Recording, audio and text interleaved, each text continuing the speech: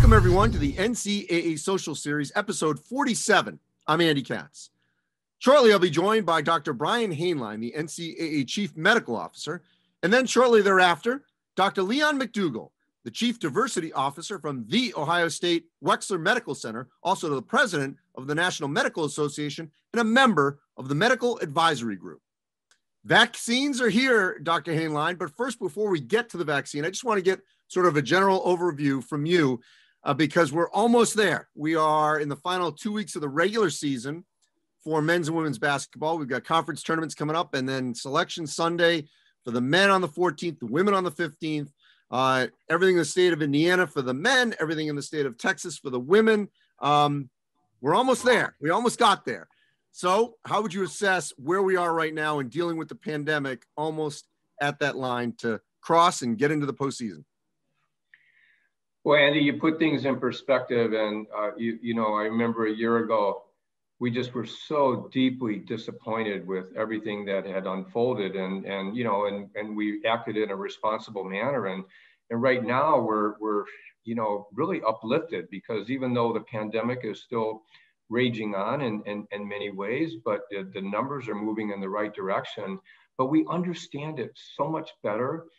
And working with our medical advisory group and collaborating with the membership and other scientists, we really have been able to take our time and put together a thoughtful plan. So we're actually ready. You know, we spent a couple hours doing tabletops today, and we're feeling really good. You know, both in Marion County and Indiana and Bexar County in Texas. We think it's going to be a great championship. Won't be like before with full house, but it's still going to be great. So a couple things on that. The fact that all these teams, both men and women, have had to deal with strict protocols to get to this point. Obviously, a number of them have had to deal with quarantining. But the fact that they've dealt with the masking, they're used to it now, eating by themselves potentially, or at least eating 6 feet apart, all these things that are going to happen in Indiana and in Texas. How much do you think that has prepared these student athletes, the coaches, and the officials to get to this point? Oh, it makes a huge difference, Andy. I mean, we can test. We could test people five times a day. But if you don't modify behavior, you won't get a handle on this pandemic unless you have eradication of the virus or widespread herd immunity. And we don't have either of those. So the behavior is key. And so in both tournaments, there's going to be a controlled environment. And in that controlled environment where the tier one individuals are, the players, coaches, the travel party, essentially, they will always be physically distanced and masked. In fact, the only time they won't have a mask on is either when they're in their hotel room alone, or when they're in the pre-approved eating areas, which are physically distanced, or when they're actually on the court competing or practicing. Even on the bench, they're going to be wearing a mask and distance. So the behavior has become second nature, and I think that's a huge advantage for the championships. So we're going to talk about vaccines here momentarily. We're going to bring in Dr. Leon McDougle here momentarily. But before I get to Dr. McDougle, I just want to ask you another thing that I thought was interesting in my daily conversations, it seems, that we never really got on the same page as a country. And yet, so many of these schools have had to adapt, and they're going to have to adapt in the postseason. For example, Steve Peichel from Rutgers was telling me when he travels in the Big Ten, when they would play in the state of Michigan, they couldn't even meet even in a giant room for film study. Whereas in Iowa, they could actually eat in the same room, distance, but, eat in that. So this adaptive behavior that schools have had to take on, depending upon where they've been in the country, how would you view from your vantage point, how all these student athletes and coaches and officials have had to deal with all this? Yeah, so that's been the confusing part, right? Because, from state to state, the rules of engagement can vary. Some states really had very few restrictions. Others had tight restrictions, and even conferences. Some conferences, when can you return to play after an infection? Some say 17 days. Others say, well, it could be as early as 11 or 12 days. So, but I think what we've tried to do for the championships is we're taking a very conservative approach. We've made that very clear to the membership So for those that have, been practicing and training in a very conservative environment, and by conservative, I mean vis-a-vis infection control and so forth, they'll be in the best place. For those that haven't, I mean, they're going to have to adapt and do it quickly. It's interesting, even a code of conduct has been developed around risk mitigation. And so it simply will not be acceptable for someone to violate the terms of engagement for being in a controlled environment. They leave it, well, then they suffer the consequences. So I think everyone really understands that. And it's not only for your own health, it's especially for the health of those around you. And it's also to carry out an effective tournament. And one last thing that NCAA Senior Vice President Dan Gavitt has said is that based on what you guys have all put in place, that there's definitely a feeling of comfort, maybe cautious optimism, that if someone were to test positive, it shouldn't necessarily wipe out a whole team if proper mitigation is going on from what you were just saying. How comfortable are you with that, if we do have that, it shouldn't have to completely wipe out a team? Yeah, so Danny's right about that. And he and his team have just done such exceptional work. And we've worked behind the scenes with the local public health authorities, especially for the men in Marion County, the women in Bexar County. And we laid out all the scenarios. So even as the teams travel to the NCAA, they'll be in chartered flights, they'll be distanced, they'll be masked. So that eliminates even that time in the airplane as a contact trace possibility, because everyone will be doing what they need to do. It's when you violate that, that's the problem. So as long as we don't violate that, then there's not a reason to contact trace out an entire team. And what we're doing in addition is that the players during practice and competition are wearing the Connexon devices. And so we can actually then with that do an analysis and see if there has been an accumulation of 15 minutes of close contact over a period of one day. And both counties, the local public health authorities for the men and women, they have agreed to this type of analysis. So what that means is that you don't just sort of do a knee-jerk reaction and say, well, there's a positive on that team, that whole team has to go. So we've really done it in a really scientific manner. And we think it's going to be enormously beneficial for the tournament, but more importantly, there's no reason to have someone be in quarantine if they don't need to be. So we want to make sure those that need to be in quarantine are there, but you don't want to unnecessarily put someone in quarantine. And now joining us here on the NCAA Social Series, episode 47, to continue our conversation, Dr. Leon McDougle, the Chief Diversity Officer from the Ohio State Wexler Medical Center, also from the National Medical Association, and a member of the NCAA's Medical Advisory Group. And Dr. McDougle, as we are taping, we have the news that the Johnson & Johnson vaccine has received the emergency authorization from the FDA. So we now have 3 in the United States, J&J joining Moderna and Pfizer. J&J is a 1-shot, Moderna and Pfizer is a 2-shot. So just first, before we dive in to a couple issues related to vaccines, just your overall thoughts that now we have 3 potential vaccines that are now in the marketplace in the coming weeks to help combat the pandemic. Andy, that is a wonderful news. As a member of the National Medical Association Task Force on Vaccines and Therapeutics, we've met with the scientists from Pfizer, from Moderna, and Johnson & Johnson, and we're going to have a follow-up meeting actually with Johnson & Johnson to review that data. Our task force is comprised of infectious disease specialists, infectious disease epidemiologists, public health experts, and will then also provide our thoughts concerning safety and effectiveness of the vaccine as it pertains to the Black community, Black doctors looking at this from a lens in service of our community. So far, what we've learned has been very positive. So I want to pick up on that point. President Biden said that the hope is by the end of the summer, we could have, if my timeline's correct here, 600 million doses, which of course, would take most of the population in the United States. Now, of course, that's doses. They still have to get into the arm, and there has to be willing participants. To your point, where do we stand on crossing that bridge? Because there is past history of abuse, certainly in the Black and brown community, of feeling essentially like guinea pigs in the history of this country. So how do you cross that to ensure the efficacy, the safety, and basically a way out, or one of the major ways out of this pandemic, to get the Black and brown community to say, look, you need to take this? Well, another good question. And that has called us to have conversations with the Black community and having an opportunity to answer questions in town hall forums, also engaging leadership, clergy leadership across the nation, Black fraternities and sororities, Black professional organizations. This has been the work of the Black Coalition Against COVID, comprised of the consortium of 4 Black medical schools, the National Urban League, the National Black Nurses Association, the National Medical Association, the Montague Cobb Health Institute, and blackdoctor.org.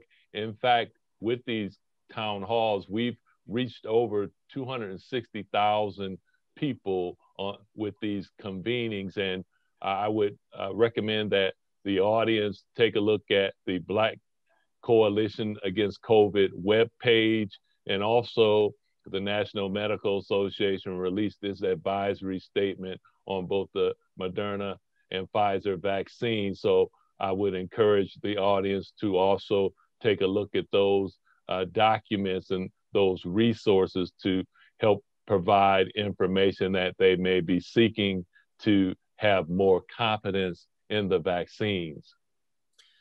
Brian, from a student athlete perspective, and within the university communities, how can the NCAA help in that regard to break down that stereotype, to ensure that Black and brown athletes, and coaches and administrators and everyone within the membership, is on board with this?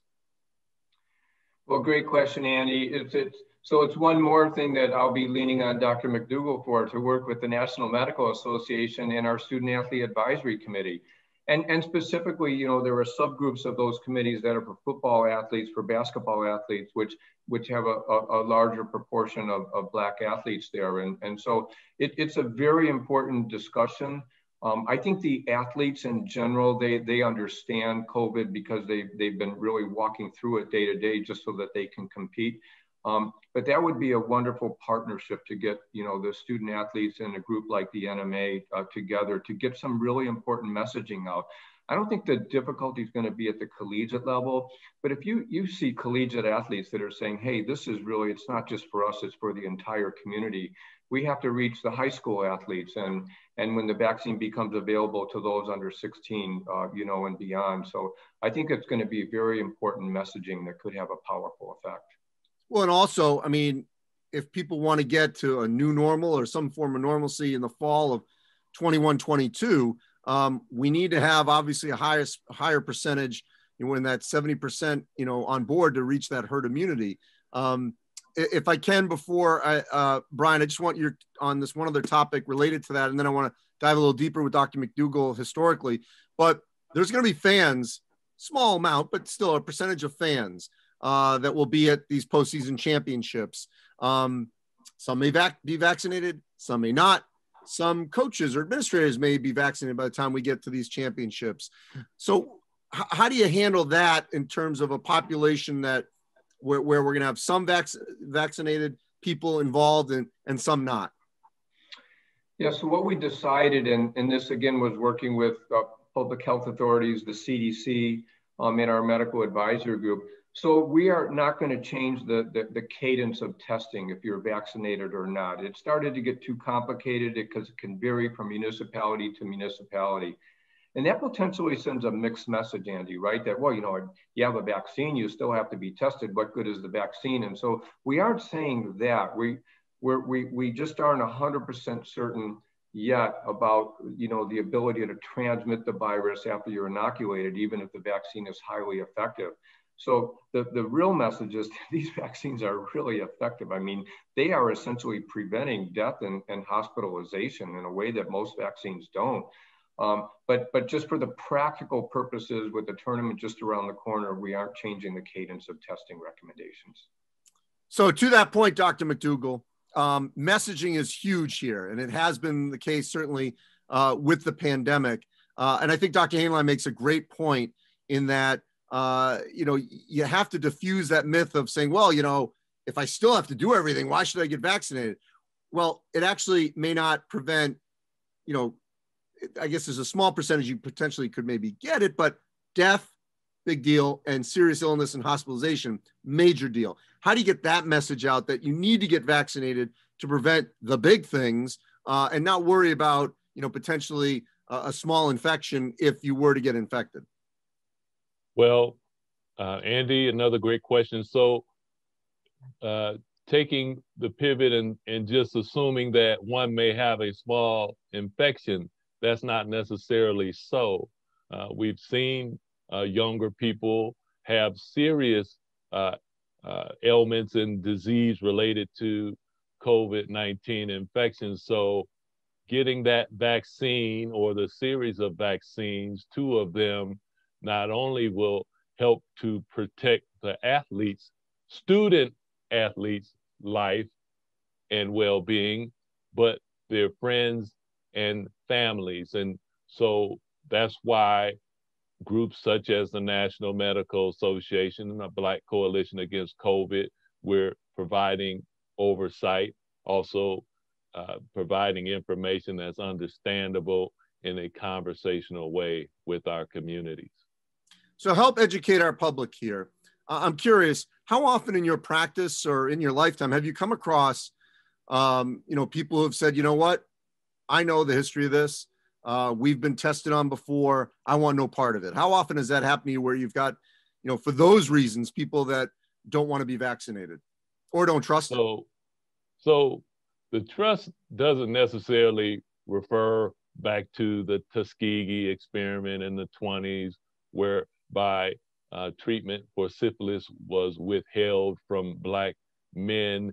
Doesn't necessarily refer back to Henrietta Lacks, where her cervical cancer cells were used for scientific experimentation and great profit to some companies without awareness of the family. No, it comes down to that conversation with the provider and their patient to help allay their fears and also answer questions. And that's why informing them that persons of color have been involved with developing the vaccine. You should have seen the face of one of my patients when I mentioned Dr. Kismekia Corbett, an African-American woman who's the lead virologist in developing the messenger RNA platform. It was, what? It really not only was surprising, but they had a sense of pride of knowing that that type of contribution was being made to help save the country. And also the president of Meharry Medical College, a virologist, Dr. James Hildreth, was on the FDA oversight committee. So informing people of some of those historic and important facts also help to allay fears. Dr. McDougle, how much onus is on the local officials to ensure that the vaccinations and the vaccinators come to lower income populations where we've seen essentially pharmaceutical wastelands? We hear of food wastelands where there aren't big box supermarkets in a lot of urban areas. A lot of times there aren't, big box pharmacies either. And when we get to the point where, whether it's widespread at CVS or Walgreens or places like that, a lot of those places aren't in these communities. How do we make sure that the vaccine comes to the population rather than sort of relying on the population seeking it out? That's a very good point. So the state of Ohio, the Ohio Department of Health, is working well and improving in its dissemination, working with local communities. In fact, I was on a town hall Monday speaking to communities of color with clergy, leadership, president of the NAACP, president of the Urban League in Cincinnati, and we're reaching out to communities and also helping to ensure that vaccine dissemination is equitable. There's also a CDC social vulnerability index that's being used to help identify those communities where such outreach needs to be prioritized. So you bring up a very good point, and that's the question of the day now. And that's what the Biden-Harris administration and Dr. Marcella Nunez-Smith is focusing on. We've been meeting with her. I've been meeting with Dr. Vivek Murthy. So this is a high priority. And as the supply becomes more available, I think we will see much more dissemination within those under-resourced communities. Well, what's crazy, and I know you're going to agree with me on this, is I don't know in our lifetimes if there's ever been another point where it has to be equitable. Everyone has to get it. We're only as strong as the weakest link. And so just if it's prioritized for the wealthy and in certain communities, and yet you go to different, other parts of your daily life where you're dealing with people who come from other parts of the community and they're not vaccinated, it's still going to affect you. So, clearly we need everyone to be all in. We need this to be more equitable to affect and help you as much as someone else. And until we get that, pounded through people, it's not going to be, we're not going to be in the clear. So let me just finish up as we bring it back to student athletes, to the same thing.